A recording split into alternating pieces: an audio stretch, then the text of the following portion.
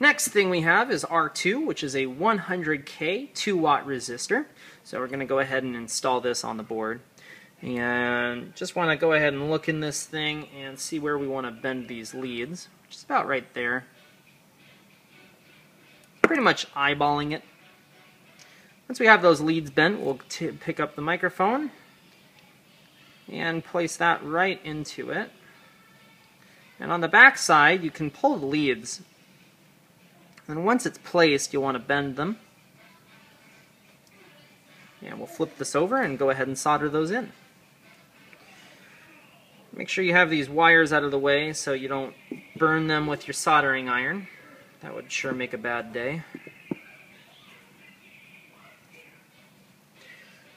Once you have that placed, go ahead and grab your soldering iron and solder that on.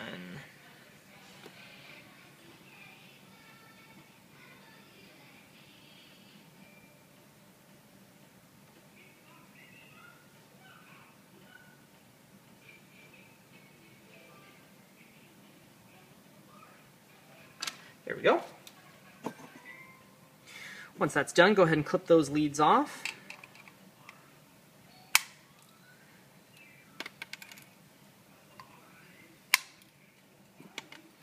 Now when you're moving this microphone around, make sure you don't knock these components off. That would be bad. Okay, so we'll find the next component and add it on here. Next, we're going to be moving on to C4, which is right here, and it's located right there on the microphone.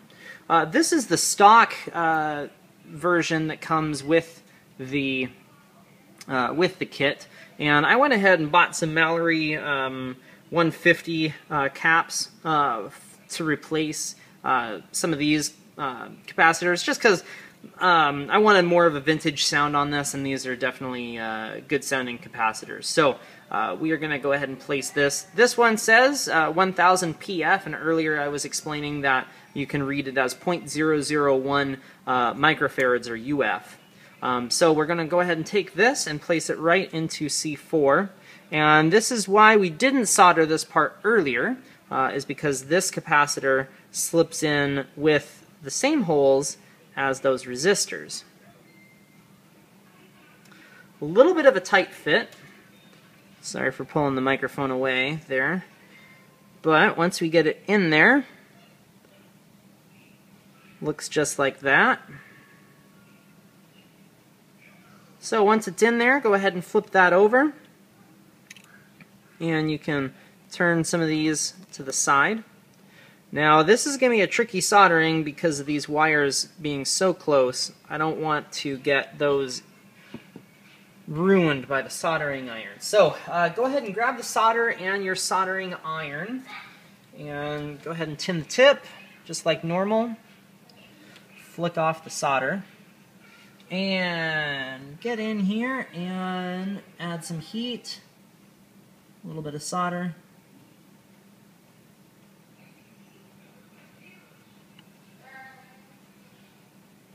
Get those soldered. Perfect. Just like that. Alright, so now what we're going to do is we're going to take these wires and move them to the other side.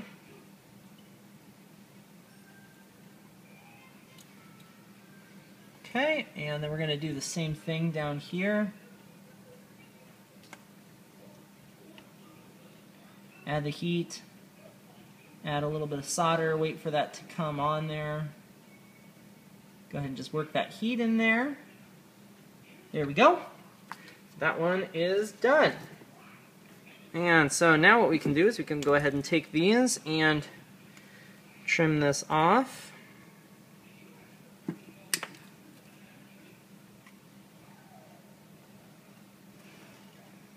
Okay. So C4 is done. Mark that off. Next we have C5 and C3, both of them being 0.022 microfarads. I also upgraded these capacitors to Mallory 150 caps. So let's go ahead and install these. Now the one tricky thing about these ones is they are larger than the holes.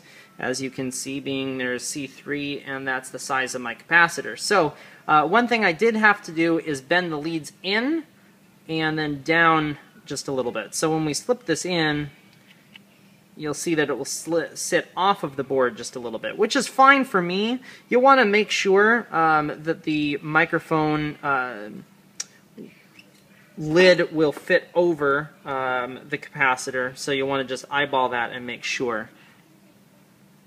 And so you can eyeball that from the top, and you can see that that will not get in the way of the case. So once that's in there, go ahead and bend these to the side. That's good. And grab the other one. Go ahead and slip that into C5.